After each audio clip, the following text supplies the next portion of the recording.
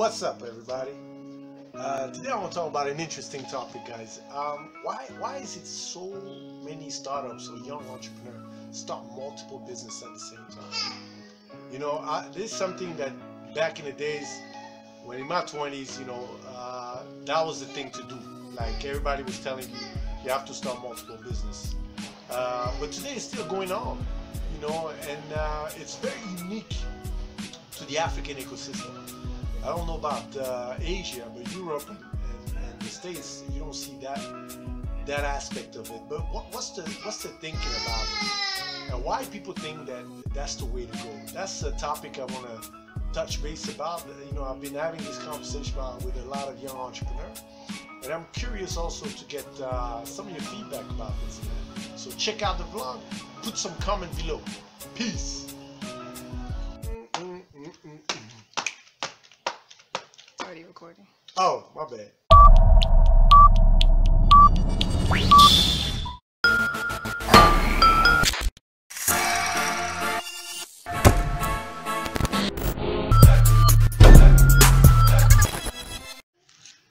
What up, people? Man, this idea of multiple businesses is not new, and I remember about 10 years ago, I started a ice machine, and I love, when I was the early days, I love when people, when you start a business, well, at least back then, you only see the upline but not the downline, right? What I mean by that is you see the potential, you see the potential revenue, you see the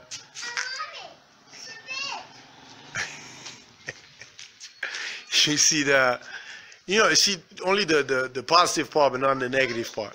So there was this ice machine business that my partner, a good friend of mine, told me, man, this is a sure thing. And when we started, himself had 2-3 businesses he was running at the same time.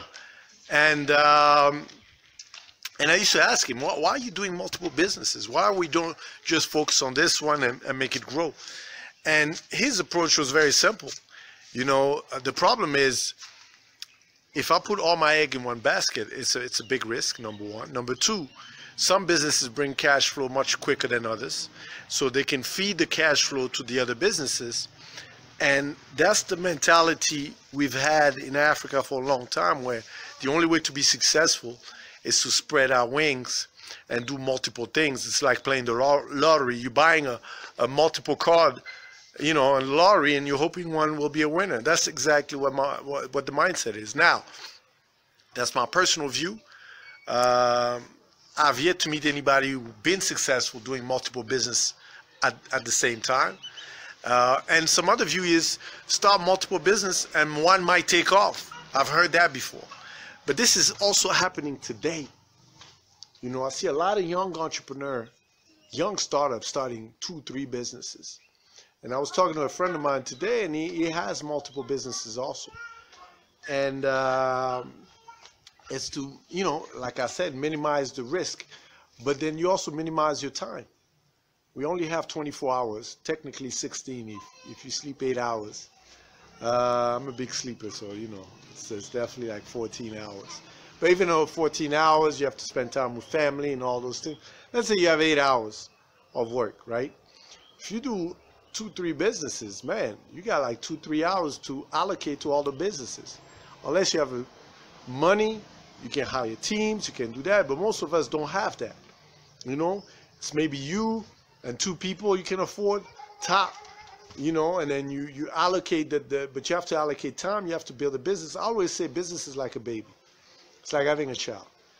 In the beginning, that child does not walk, you gotta assist, you gotta nourish, you gotta feed the baby, the kid, and it requires a lot of your time. If you have a lot of those kids at once, it's gonna be tough. It's gonna be real tough, and then you cannot give the same attention. If you got 7, 8, 9 kids, but I'm exaggerating. But let's say 4 or 5 kids, then you have one.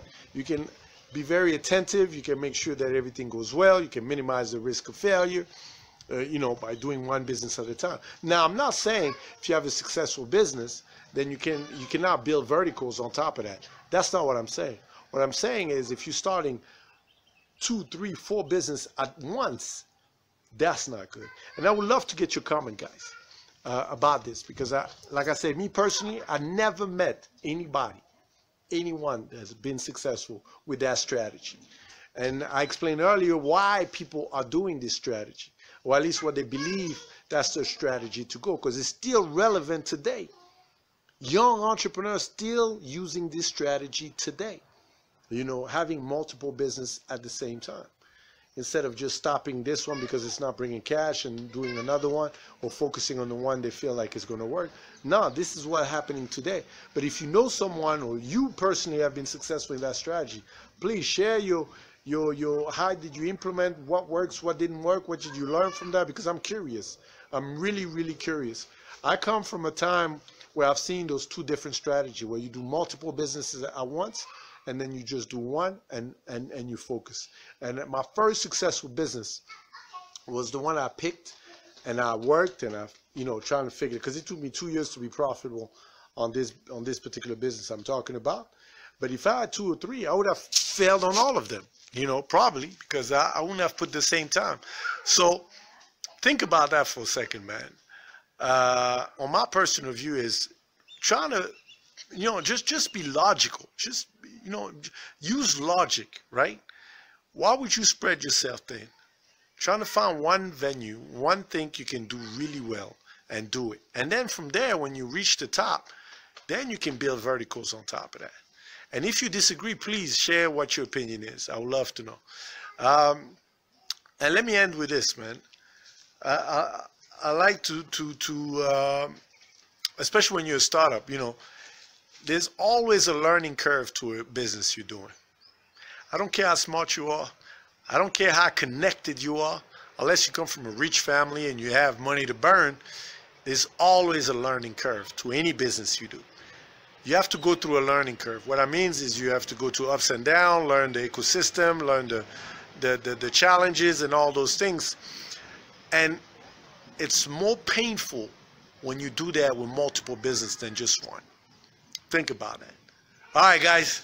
Peace. Hope you enjoyed the vlog. Put some comment. If you like it, subscribe. If you don't like it, well, stop watching it. Peace.